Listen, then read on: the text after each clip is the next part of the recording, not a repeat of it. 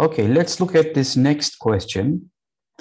Let's say this is a self-service place and the group decides to appoint one of them to fetch the food. How many different possibilities? So the group is 4 people and we would like to select one of them. Therefore, we can do this clearly in 4 different ways. Okay, now let's change the question a little bit. Suppose the trays are large and therefore they need 2 people to carry the plates. And in this case, how many possible appointments? So we would like to select 2 out of 4.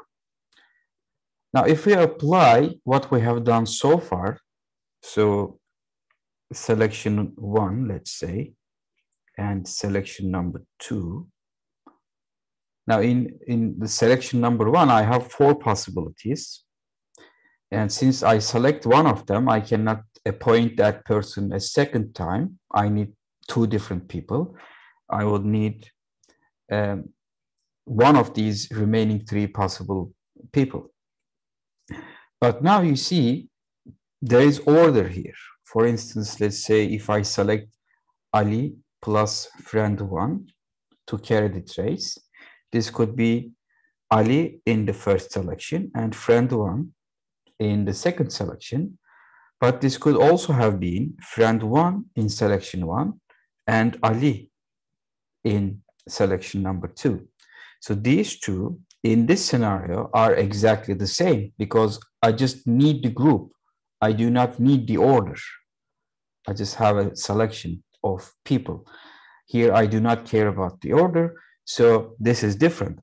The product of these two, 12, gives me the number of permutations, 2 permutations out of 4. But what I need is not permutations because the order now has lost its significance. Since I can order these 2 in 2 different ways, I need to divide this by also 2 to obtain 6. That would be the number of possible 2-person groups to be selected out of 4. Okay, so this we call sampling without replacement, without order. Now, again, we do not have replacement, so no reuse of items. However, now we also do not care about the order. Choose a group of k items. You see, this is no longer a sequence. It's a group because we stopped caring about the order. So it's a group of k items out of a population of n, no reuse of items, and this we call a combination. Okay. Now, how can we derive the general formula for a combination of k items out of a population of n? Okay, so to do this, we are going to think back to permutations, and we can compute the number of permutations k out of n in 2 ways. First one we have already seen, right? Selection 1, I have n alternatives. Selection 2, I have n minus 1 alternatives, and so on. So that gives me this result. We have already done this. But now think about this. If you select a combination of k items out of a population of n, and then you permute those k items within themselves, you still get a k permutation out of n.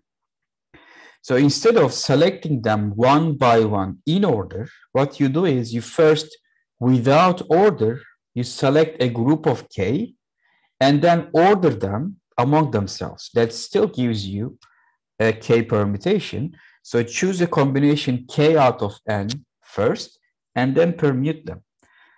And obviously, since we are doing the same thing, the number of permutations here should be equal to the number of permutations I find using this approach. So choose a combination k out of n first. Let's denote that with this notation, c and k, and permute them. Okay, and I can do that in k factorial ways.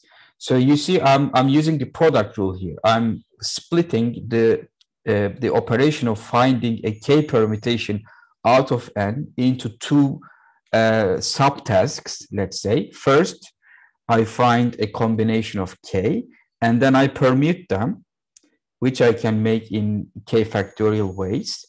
That should give me exactly this, n factorial divided by n minus k factorial.